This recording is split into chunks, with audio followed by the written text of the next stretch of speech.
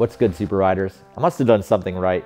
In this box behind me here is the Inspired Hex Team bike. This is the 26-inch street trials bike that they make. I've been riding their 24-inch bike, the Fourplay Pro, for the last year or so, and I've just always wanted to know how the 26-inch wheeled version rode. So I procured a bike for myself, and we're gonna unbox it now. But before we do that, don't forget to smash the like. I'm just kidding. I'm gonna do it for you.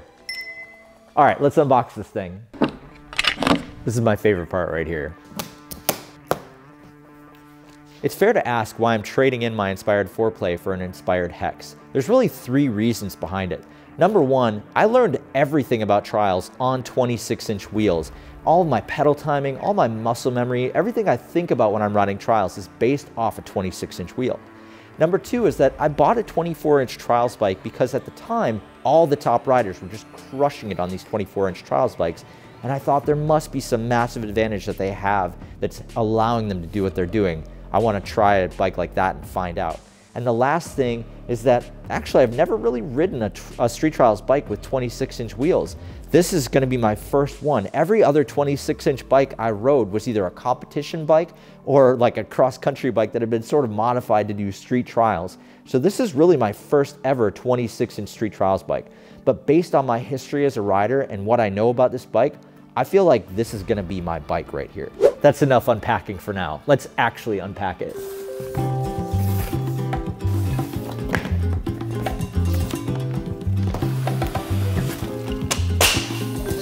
This is amazing.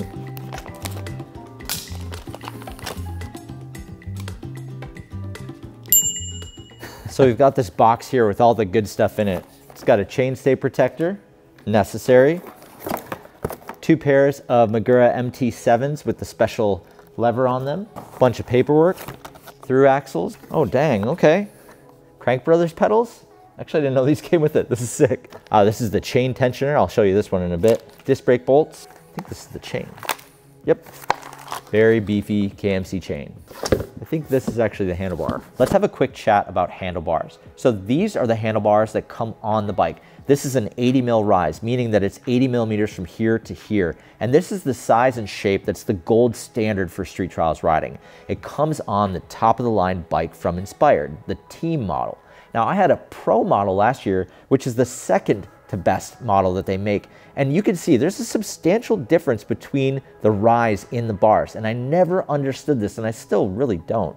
What I did last year when I got the Fourplay, I replaced this bar with the Deity High Side bar, which is actually the exact same shape as the top end Inspired bars. And for this bike that I'm building up, I'm not even going to put those Inspired bars on. I'm just going to go straight into the Deity bars. I've been running these on all my bikes. I trust them, and it's red. It matches my new bike. So this is what I'm riding. So what are my expectations for this bike? You know, I think that it's going to be a lot more comfortable, not just because it's a bigger size and it might fit me a little bit better, but I think also my comfort coming from a 26-inch background is going to help me progress on this bike quite a bit faster than I did. When I was riding 24, I still had a lot to learn and a lot to adjust to, and that probably held my progression back a fair bit. So to get back on 26-inch wheels is probably going to make a pretty big difference in terms of my progression and my comfort and everything I'm able to do. I just feel like I'm going to be a lot more comfortable to push myself.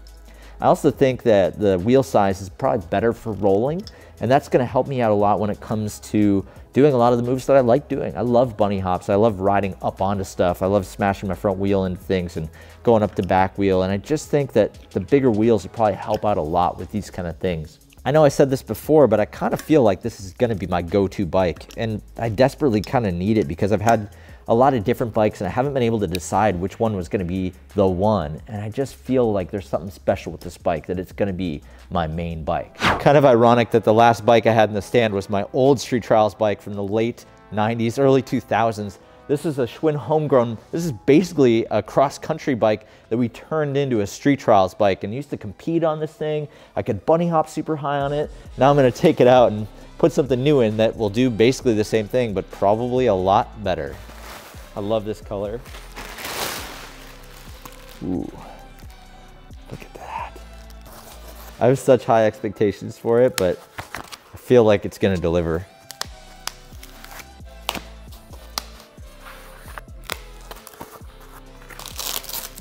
One other thing I'm doing totally different on this bike is I've changed to Hope cranks. So the previous bike I had, the Fourplay Pro, came with Truvative Descendant cranks, and they were great, except when I needed to change one of the cranks out because I stripped the pedal out, I couldn't get the crank off, and it was actually a design issue with the crank itself. I looked it up on the internet, all this stuff. So hopefully these cranks work slightly better. I've been really impressed with Hope brakes in the past, so I have high hopes. Before I finish building up this bike, let's just take a quick second and admire what Inspired has actually done. There's no wonder this is the gold standard of street trials bikes. This thing is so well thought out. They've really thought about every single detail, and they've put it together beautifully. So this bike has a really cool option in that you can run your brake lever through the stem cap, so you can do bar spins and tail whips and stuff like that. To do that, you actually have to unhook the hose and then put it back together and hopefully not put any air in the line or anything like that. And one of the things I actually want to test with this bike is different stem lengths and stuff like that, which would require me to just open this hose up multiple times to get it right. And because I want to start working on the stem length pretty much right away, I'm not going to do that routing through the stem just yet. And truthfully, I don't really bar spin or tail whip that much, so maybe I won't ever do it. In any case, you could do it if you wanted with this bike. I'm just not going to do it right now. One of the interesting things that I noticed when I was watching Ali build up his bike was actually that he's running 203mm rotors, and I'm actually running 180s because that's what comes stock on this bike. But also it says in the warranty that if you put 203mm rotors on here, you actually void the warranty. So I'm going to start with 180s, but I'm really curious to see. I'm sure at some point I'll test 203s, but I'm curious to see how big of a difference it actually makes. Nearly there. The last thing I need to do is get the drivetrain sorted. So I've got to put pedals on, I've got to put the chain on, and the most important bit, the chain tensioner, which I'm going to go into a little bit of extra detail on. And then of course, the final piece, the chainstay protector. I'm not sure if there's a trial specific chain, but this KMC chain is pretty close. And I've had this on my other bikes and it's super sturdy. They've made BMX parts and stuff in the past, so you know it's super strong. This is kind of the go-to for everyone as far as I know.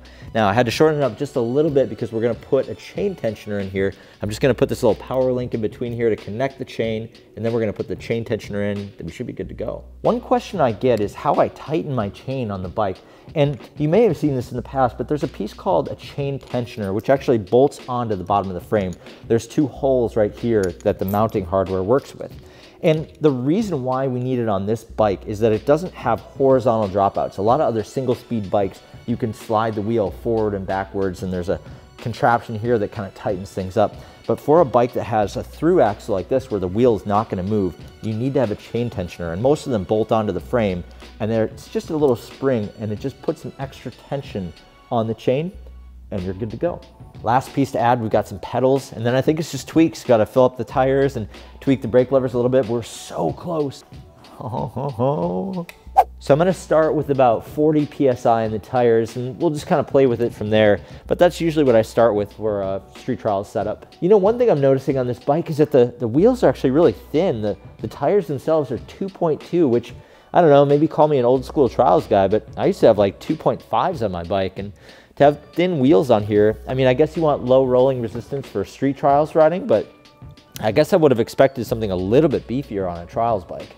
Look at this thing. So there's one piece of advice I would give you if you're setting up this bike for the first time, and it's on the brake lever. There's a tiny adjustment knob about halfway down, and it will take your Maguras from 0 to hero. It's crazy how much turning this one bolt right here makes such a difference in the braking power. But if you're having any trouble with the brakes, try this knob right here. You'll be surprised how much better they work. One thing I could say, this bike just feels lighter. It feels like I'm gonna be able to throw it around a little bit better. And of course, it's a little bit higher spec than the Pro model that I previously had for my Fourplay, but I actually expected it to weigh a little bit more just because of the wheel size and everything else. So, I don't know, I'm pretty excited. I feel like this is the bike.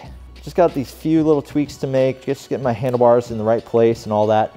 I'm probably gonna try some different stems just to get a good feel for how this bike is supposed to go.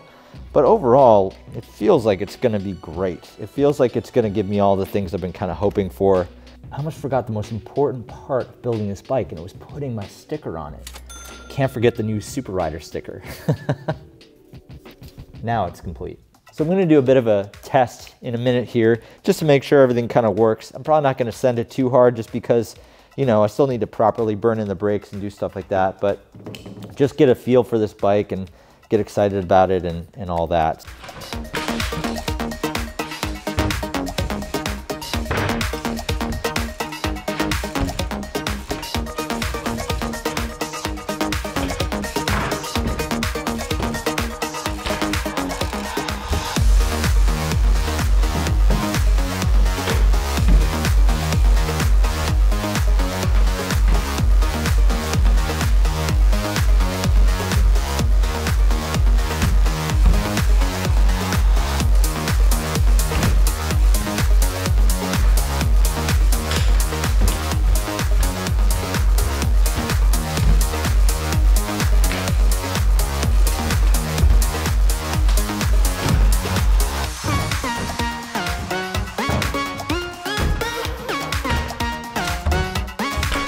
Just rolling around on this bike, I've got a pretty good feeling about it. I think it definitely warrants a full first ride video. So while I'm making that, go check out my first ride on the Inspired Fourplay video, which I put right here. And if you want to start learning some trial stuff, go here and check out the playlist.